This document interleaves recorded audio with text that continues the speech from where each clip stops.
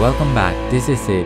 So Photoshop has just released its June 2020 update a couple of days back, adding a bit more artificial intelligence to the select subject. And once you understand when and where to use select subject in your professional workflow, things will never be the same again. I consider this the biggest update to Photoshop since Content Aware. So, the professional approach to making precise selections is to analyze what separates the subject from the background. Is it the luminance contrast, is it color contrast, or a mix of everything? So basically, the properties of the image will dictate what selection method you should use. For example, in this image we have a clean background. And what do you think separates the subject from the background? It's the pink color, right?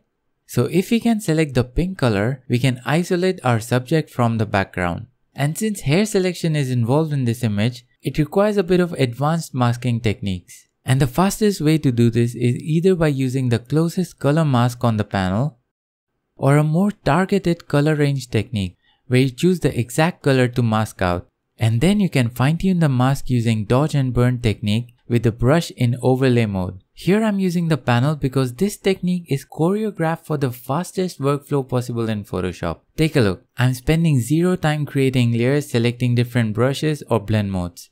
I've explained this technique in detailed steps for those who don't have the panel and other techniques like blend if in the luminosity masking video. So once I fine-tune the mask, I can instantly have a selection and invert it and then create a layer mask. And to fix this color contaminations around the hair, I'm going to create an empty layer set to the color blend mode. Then by pressing Alt or Option and clicking between the two layers, I'm going to clip it to the mask layer below. And this will make our painting visible only through the mask. Now with the eyedropper tool, I'll select the hair color and paint around the edges of the hair. And you can also choose different shades of hair color in different areas. Now since this hair is a lighter blonde and is completely reflecting the pink background, I'm going to paint all over the hair to remove the pink cast.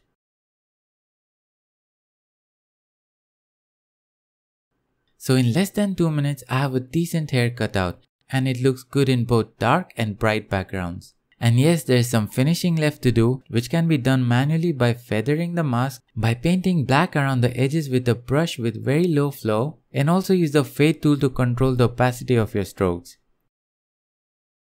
You get the idea, right?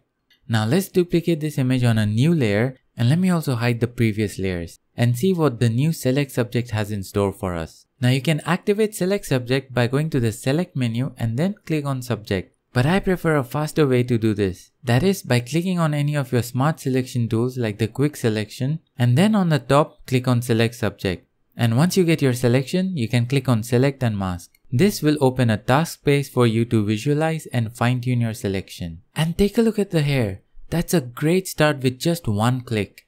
And by the way, if you have the quick selection or the object selection tool active, then you can also choose to select subject from this task space as well. Here on the other side, in the view mode, we have quite a few viewing options. And you can control the opacity or the transparency of the background in each view mode.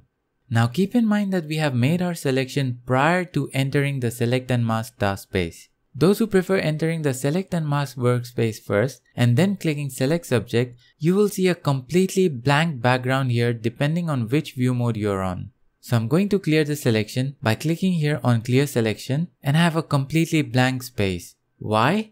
Because there is nothing selected to be displayed. Once you start making the selection with any of these tools or with select subject, only then you will start to see the selected areas.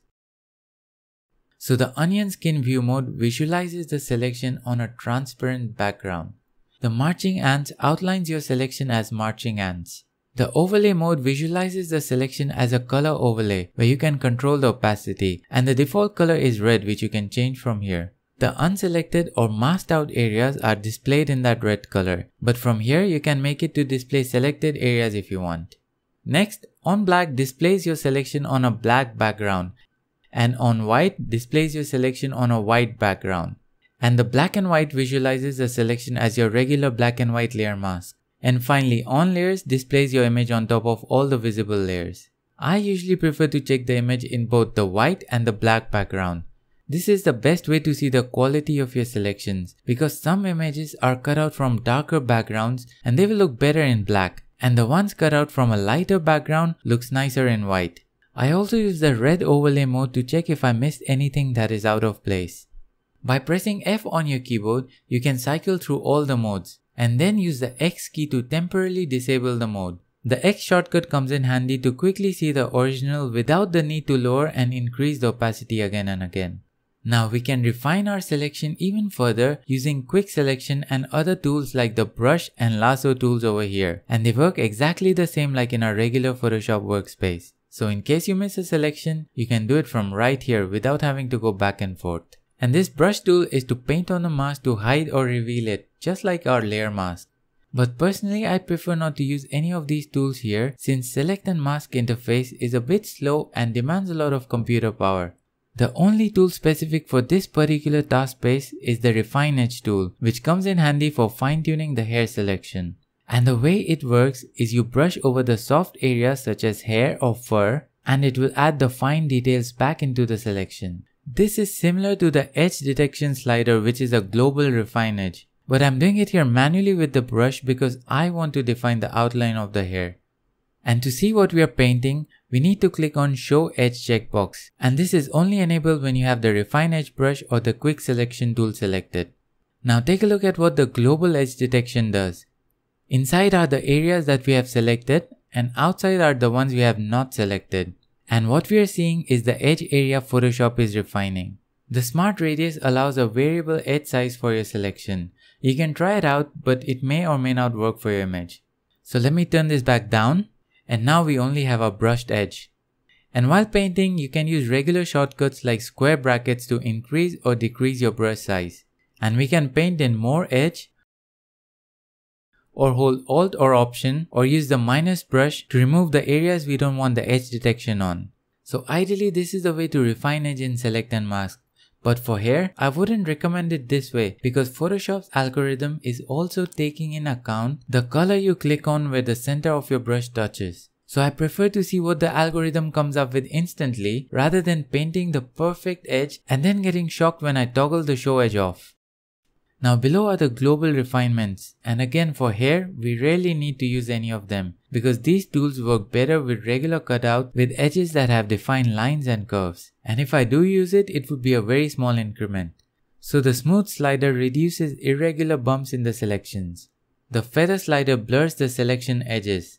The contrast slider sharpens the soft edges. And the shift edge slider expands or contracts the selection by moving borders inwards with negative values or outward with positive ones. And moving it inward can help remove unwanted background colors from selection edges. Well, now that you know that, let's move back to our image. So to remove the color contamination from the hair edges, we have this checkbox called Decontaminate Colors, and it uses Content Aware to replace color fringes with the color of selected pixels from around. As you can see for this image, Decontaminate Colors does quite a good job, and you can adjust the slider to change the decontamination amount if needed.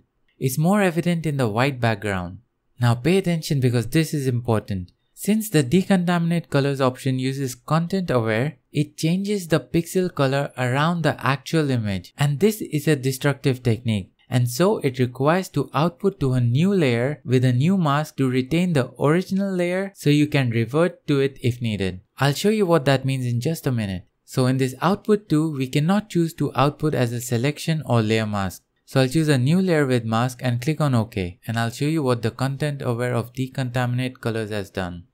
Okay, so if I hold shift and click on the layer mask, it temporarily disables the layer mask to show the original image. And take a look at that. This is what the Decontaminate Colors has done to the original image. And that's why we were forced to output on a new layer, since Photoshop has kind of destroyed this image and we wouldn't be able to revert to it if we didn't have this duplicate layer. And this Decontaminate Color option might not work as good all the time as with this image, and in that case you can always use the paint in color mode like I showed you in the manual technique. Now let's try select subject with this image here, which also has transparency in her dress. So I'll click on select subject and then select and mask. So that's a good starting point with the hair, but the transparency of the dress not so much. But when I combine this with Refine Edge brush tool and clean around the hair and the transparency of the dress, Take a look at that. It's doing an amazing job. I don't even care about the rest of the body because I never will use select and mask for that. That's a job for the pen tool to give a crisp and precise selection. Right now, I'm only focused on the hair and the transparency of the dress because these things take more time to do it manually. Let me explain this with another example because I'm sure you must be thinking, these are kind of easy images to isolate because of their single color background. So let's try something with a busy background, like this image. So I'll click on select subject and then select and mask and check it out. Look at the fine hair it has isolated. And pressing the X you can see the original image and hit X again to get back to our selection preview. Now I can refine this further with the refine edge brush or perfect it with advanced technique easily because I have such a great start. Now let's try yet another image with a busy background with no color separation. So first select subject and then select and mask. Amazing, right? Making these selections would require a combination of luminosity and color masking techniques to get somewhere close to this what select subject does in one click. So let's try and understand what is happening behind the scenes. From my experiments in the last 2 days on over 50 different images, I can say that the machine learning looks for humans or animal shapes and tries to identify the edge softness, color, contrast, sharpness of both the subject and the background and factors all of them in and calculates the final result. Is it perfect? Not quite yet, but it's a great starting point to integrate artificial intelligence with professional workflow. It does one thing great, that is give a great starting point for hair selections in one click. And I've never used refine edge or select and mask on a single client work before because as a professional you want reliability. But now, at least for masking out hair, it's proving to be extremely reliable and I'm truly excited to do hair cutouts now. Select subject doesn't replace the pen tool, luminosity or color range mask. The edges here are still jagged in most places and would require spending double the time spotting and fixing them. But that being said, if you have a completely clean single color background, you might get a perfect selection in just one click. So go ahead and update your Photoshop to the latest version and experiment yourselves. And I'll show you some advanced hair retouching techniques in the future videos. And don't forget to like, subscribe and ring the bell to be the first to be notified for our upcoming tutorials. As always, thank you for watching. I'll see you in the next one.